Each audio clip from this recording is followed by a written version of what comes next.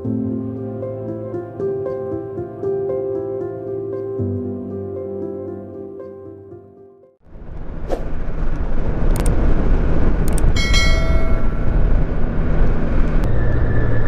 guys, my name's Adam. Welcome back to the channel and welcome to a blustery work commute. 4:45 in the morning on our way back into work. Tuesday the 11th, I think it is, something like that anyway. After the bank holiday weekend, had some cracking weather, didn't we? Friday, Saturday, Sunday, and then Monday it turned to crap. Monday it was a typical bank holiday Monday here in Britain, in Little Bolton.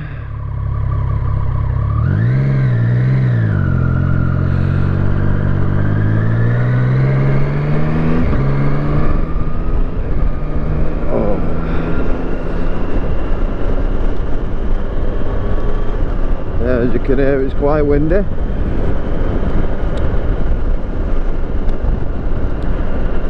We're off up to Morpeth, up to the northeast this morning, just up past Newcastle. Some piling, some concrete piling on is what we're delivering today on the truck. I was busy all weekend splitting the kids' bedroom into 2 bedrooms. My eldest daughter, Aaliyah, she's 25. Obviously she has her own room, and then Kaylee and Lucas, the younger ones, they're at that age, they were definitely, well, we've been at that age for 12-18 months really, where they need separate rooms. So finally got round to doing it. Got quite a bit done, to be fair, over the 4 days, considering.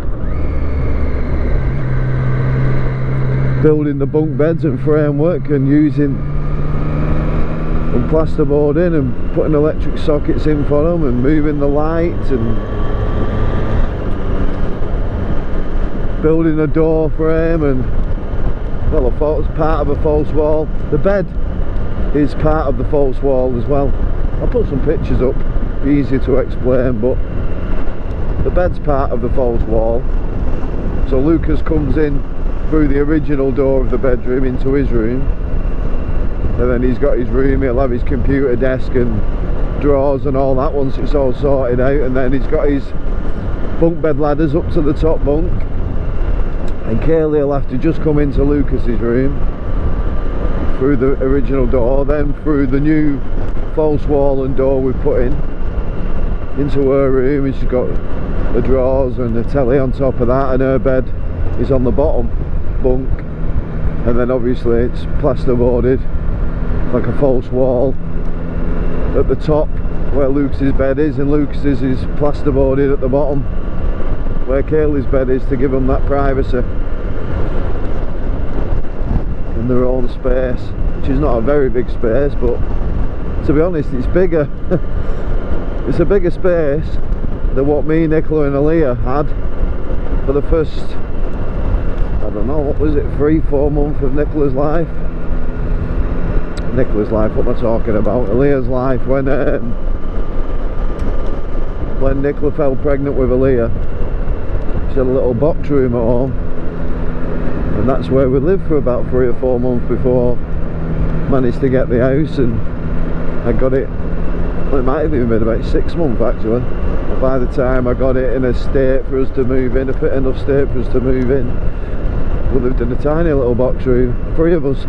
Little Moses basket at the side of our bed. This is break happy, isn't he, this guy this morning? So yeah, they've got more room than that.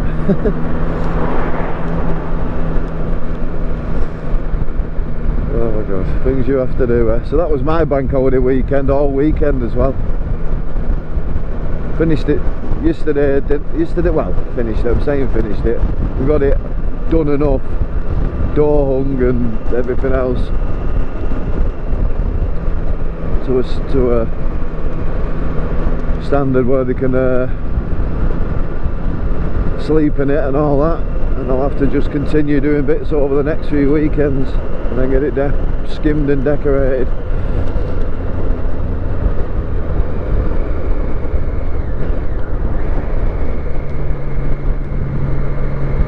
Went out for a mountain bike ride, well, a couple of mountain bike rides.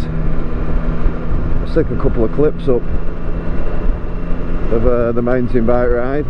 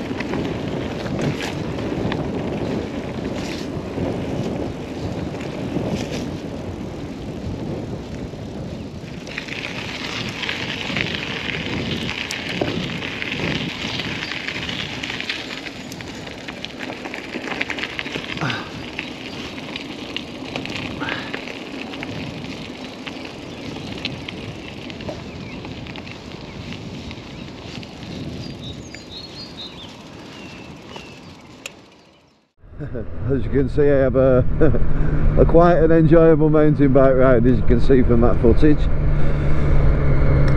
And then did a run yesterday, so about 7 kilometers. 6 of that was just like normal, my normal run, and then about 1 kilometer interval training. We were sort of sprinting balls out, well, as much as I can. I'm not that bad, but obviously getting on for 45, I'm not the fastest sprinter in the world, but I was sprinting as hard and as fast as I could for as long as I could, and then slowing it down to a jog, just getting my breath back and then sprinting. Probably did it about 5, maybe 6 times. Obviously the sprints got shorter and shorter, but I'm going to introduce a bit of that into my running. A bit of interval training at times. It's supposed to be good for when I do that Peak District mountain bike challenge. which I'll stick a link in below. I'm doing it should have been not this weekend, the weekend after, but because of lack of interest, or basically, well, yeah, basically, yeah, lack of interest, didn't get enough people signed up in time, they put it back to October. But at least it gives me a bit more time to get myself in shape. It's a 43-mile Peak District off-road mountain bike challenge, and it's grueling. It is grueling.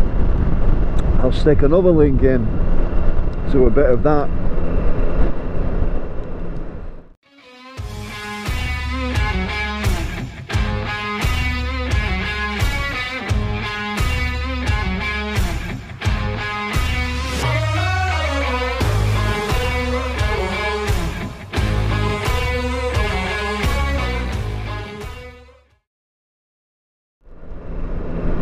Yeah, so as you can see, it's quite a grueling mountain bike challenge I've got to do there.